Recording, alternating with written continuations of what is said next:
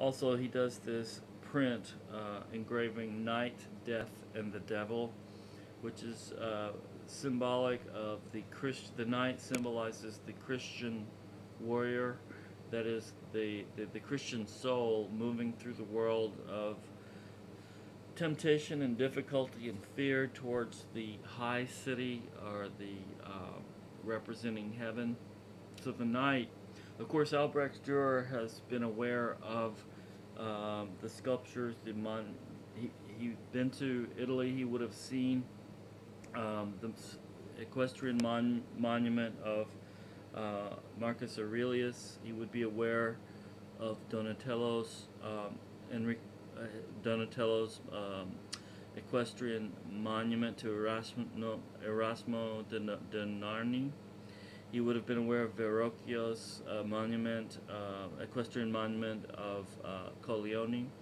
And in keeping with this tradition, he depicts the Christian knight. The armor is actually symbolic. I think it's the book of Ephesians 4 in the New Testament, where the Christian is exhorted to take on the helmet of salvation, the breastplate of faith, and the sword of truth, and so on. So this is symbolic of the Christian soul moving through the world, but remaining faithful and steadfast. We see death as a scary figure full of serpents and worms and stuff there, who holds the hourglass, but the knight moves on unafraid, and a really, really scary devil there on the right. So we have night, death, and the devil, and we see the Christian soul moving steadfastly, courageously on towards this new Jerusalem, this city on this hill, which is symbolic of heaven.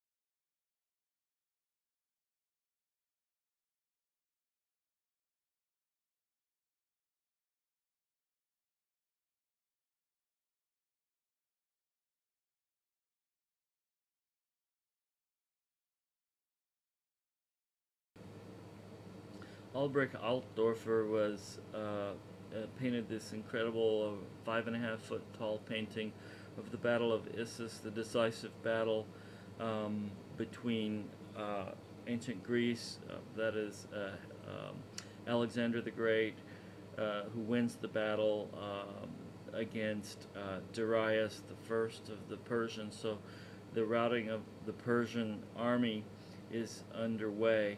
We have this cosmological view, bird's eye view, if you will, based on maps of the time. We're looking across a body of water, possibly a representation of Cyprus there, and then the Nile Delta region beyond. So it's kind of like a view from space, this cosmological view of the Battle of Issus, with many, many soldiers, every tiny little detail there.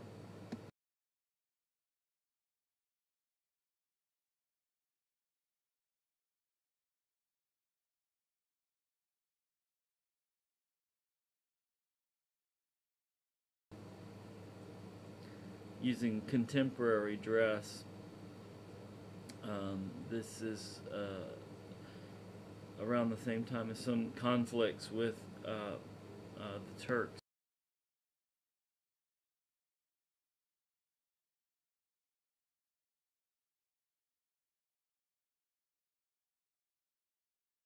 Well, in a contemporary sense. So having double meaning there, painted for the regents of Austria who are fighting against the Ottoman Turks at this time.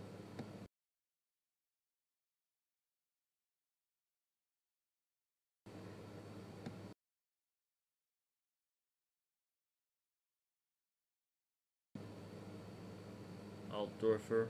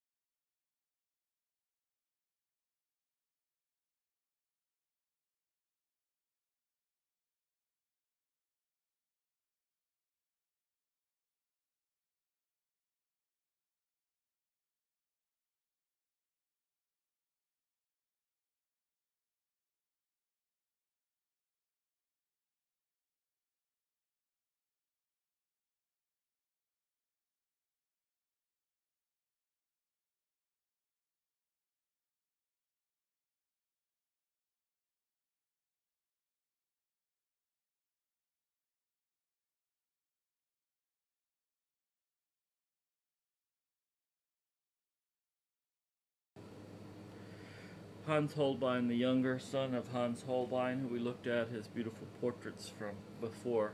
Hans Holbein the Younger, to escape the war and strife of the Protestant Reformation in his hometown of Basel, through some connections he makes, he moves to England and works in the court of Henry VIII.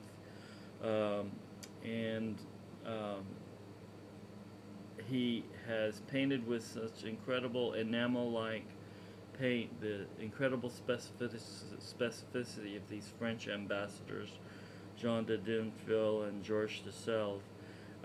True to the northern tradition, there are a few hidden symbols in there. Broken strings on the lute symbolizing discord. We have a Martin Luther prayer book open, hymn book open, and other subtle symbols of the time in terms of religious strife. Also, the division between secular and religious authorities could be seen, but could be alluded to. Jean de Dinfil on the left is dressed as a worldly aristocrat, whereas Georges de Selve on the right is dressed in religious clothing.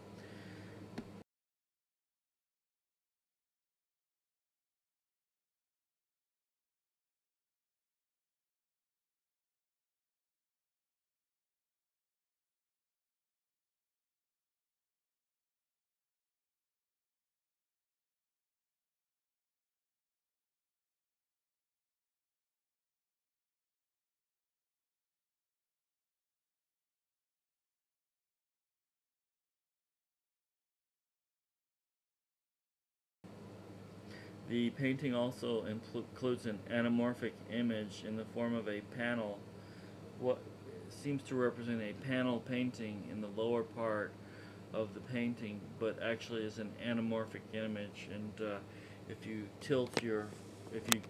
put your head to the right of your screen and get it in an extreme angle, you see that it morphs in, through foreshortening, it will appear to be a skull. Of course, skulls are memento mori.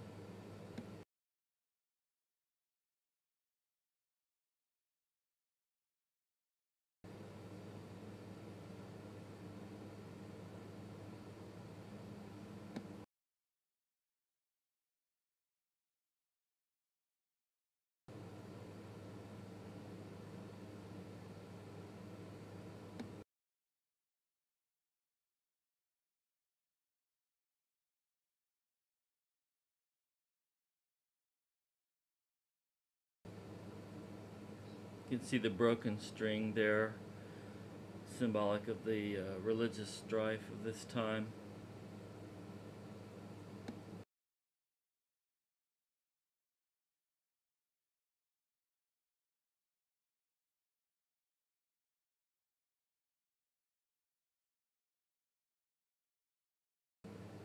and all of the tools of various scientific tools and models, devices that are used in the representing the interests of these two men.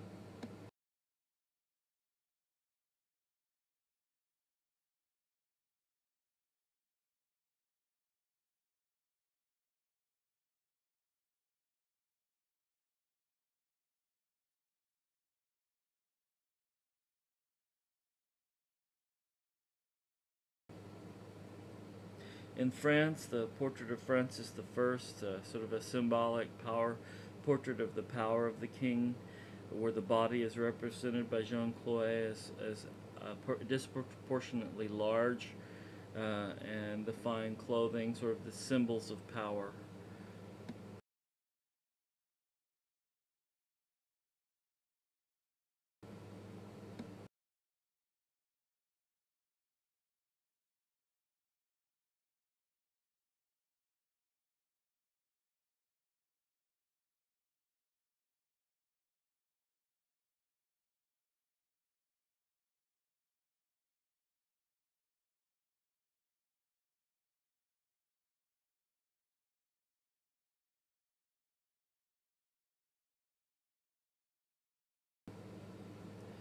Also for Francis the First at Fontainebleau,